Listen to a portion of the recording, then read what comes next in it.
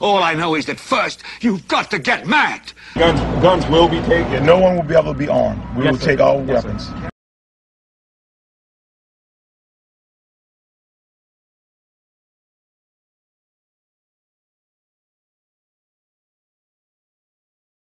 Revolutionary militant with the intent to fight the government until every shell is spent. AKs and hand grenades is what I'm dealing with, ready to die for my rights. And if you ain't feeling it, then you fake as shit. You ain't a patriot. Open your eyes wide, it's time you faced it, kid. Kanye, this goes way beyond some racist dish. George Bush is not a Christian, he's a Satanist. You say it sounds absurd, you don't know what I know. Haven't seen the videos of the Bohemian Grove. Big ups to Alex Jones, the tyranny is exposed. Uncle Sam doesn't know that he's dealing with pros. The civilians military, this is TCM. If they declare martial law, let the beef begin. The chance is slim, we'll never have our freedoms again. If most of us are convinced that packing heat is a sin. I feel it, you feel it, deep down in your spirit.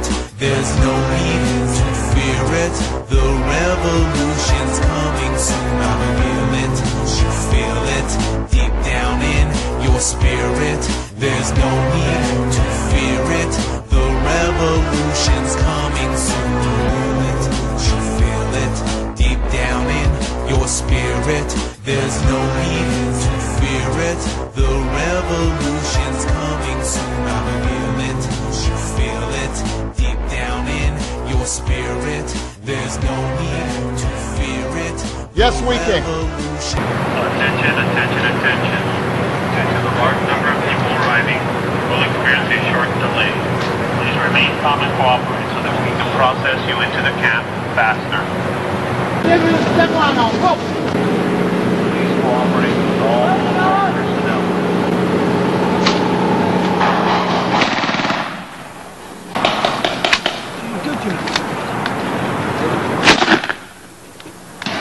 Hey, donker maken! Hé? Zeker? Ja! Wat is dat dit? Weet je niet zien of niet? Weet je dit dood? Ja? Wat?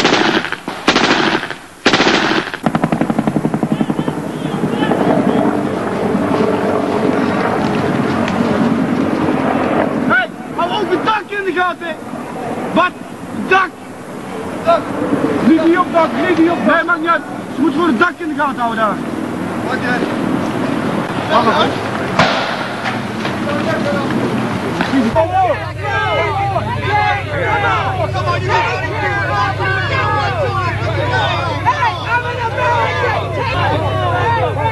Kijk het terug.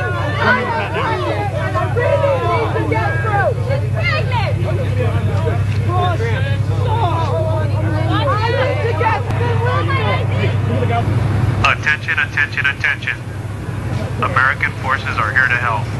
Please remain calm. We will not tolerate civil disobedience. I saw some people being arrested and frisked and slammed down on the ground down there at the base. What's going on there? They're probably most likely just giving up resistance, saying, you know, we don't want help. They're probably pushing people around and stuff like that. It's likely just giving up resistance, saying, you know, we don't want help, and you know, we don't want help, and you know, we don't want help. We're at the camp. Well, very well. Guys are a bit exercises now. They do very well. So the camp situation's going good with the disarmament and things? Oh yeah. Because we saw them over there disarming people. Is that what the exercise is? Yeah, exercise now, yeah. Fantastic. Where are you from, sir? Well, Holland. Oh, okay. From the best Marines. Local police in Alameda and Oakland working with the military, the U.S. military, the U.S. Marine Corps and Urban Warrior, as well as foreign troops, ladies and gentlemen. That's right, foreign troops right there on your screen. And having, speaking of screens, computers, satellites, tracking and watching. Meanwhile, the cameras are going up. It's time for us all to realize what's happening here. There you have it, tracking the population. My friends, this is totally unconstitutional, and looking at a historical reference, it is terrifying to see military working with police, then you add in foreign troops, paid actors saying, we're Americans, you can't do this to us. They're conditioning the police, the military, and the public. Think about it. It's clear the American people have been designated the enemy. I'm sorry, ladies and gentlemen, it's the federal government that is destroying the sovereignty of this nation, the United States of America. It is their problem. They're the crisis. They're the threat. They're the terrorist. And I'm sad to see our military and our police being merged, and to see them changing from peace officers and defenders of the country into thugs and bullies for the bureaucrats and their foreign banker globalist controllers.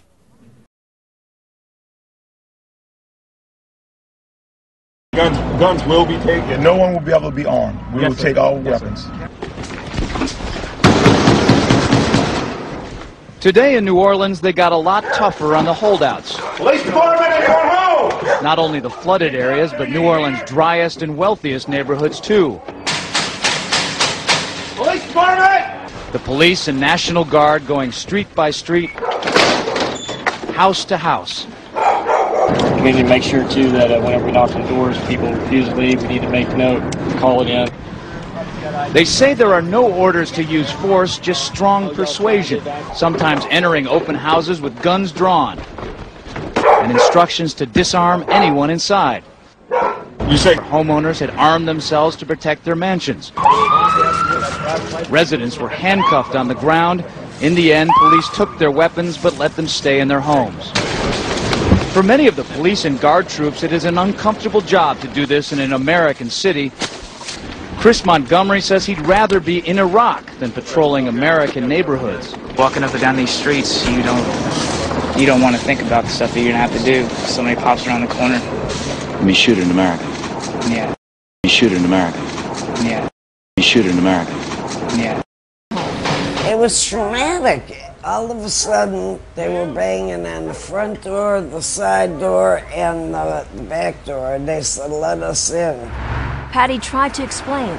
She was on dry land, she had plenty of food and water, and didn't want to abandon her dogs.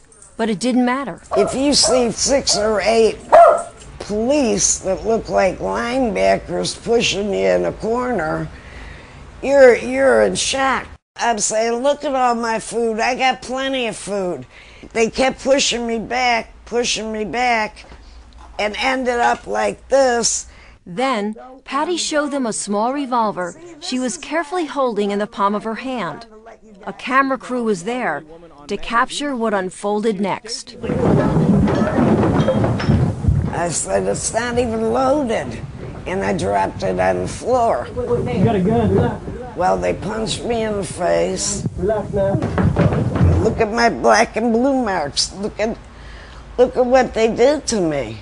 They dragged me out of here. I really thought they were going to kill me.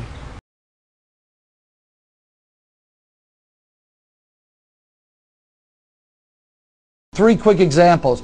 We had Walmart deliver 3 trucks of water, trailer trucks of water. FEMA turned them back. They said we didn't need them. This was a week ago.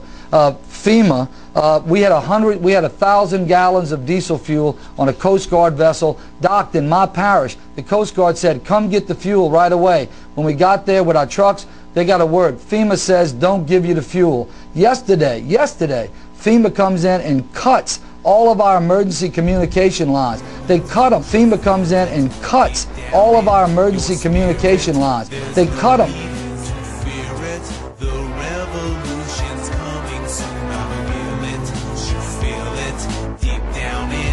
Spirit, there's no need to fear it. The revolution's coming soon. I'm as mad as hell, and I'm not going to take this anymore!